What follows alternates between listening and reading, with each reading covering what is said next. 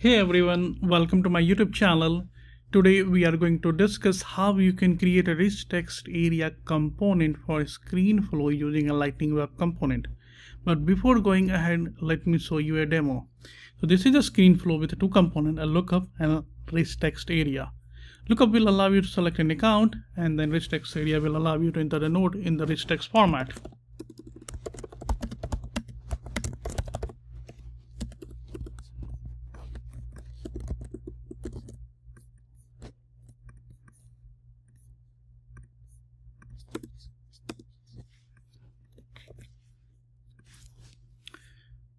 Now to validate, let's go to the account,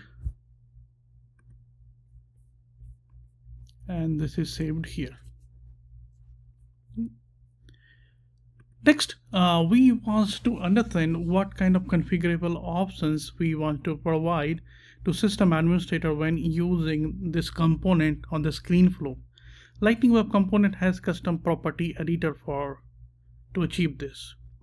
So for this demo, while building the rich text area component, we are going to make a field label, length, number of line, visible is a custom configurable property for the component, so that when a system admin or anyone use this component in the screen flow, they can able to pass dynamic values. The next step is to go to the VS Code. Let's go to the VS Code, create a Lightning Web component. When you create a Lightning Web component, it has three elements: XML, HTML, and JS. So in the XML, you have to define whether this component is going to be available for a screen flow or a record page or app page or home page. So we are creating this component specifically for a Lightning flows, which is the Salesforce flows. Make sure that you set up the target and define the properties for all the configurable options, like for example field label, field values, field length, visible lines, and so on. Now next is .html. For this we have to use Lightning input rich text, and it has different attributes, like for example values, label visible is used to display the label. If you don't use it, your label will not display. Then required, which is coming from XML, which is a configurable properties on the component side.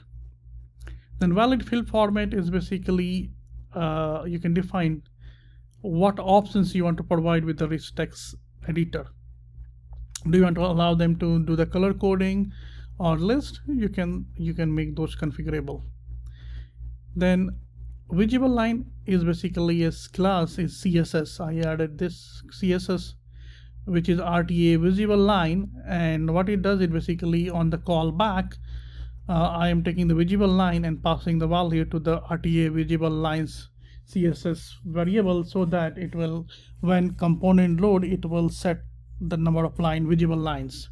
Next, on change, I'm calling this function, and this function is basically check the user enter length should not be exceed with the defined length in the flows. If it's exceed, display an error message. If not, then store the value in the field values.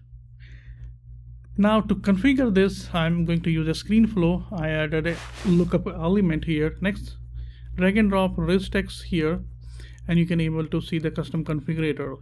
Feel free to modify value as per your need. And that's all. And finally, I have an update statement which takes the ID from the lookup and save the values, rich text value, into the sales note. Feel free to add or modify rich text area Lightning Web component as per your need.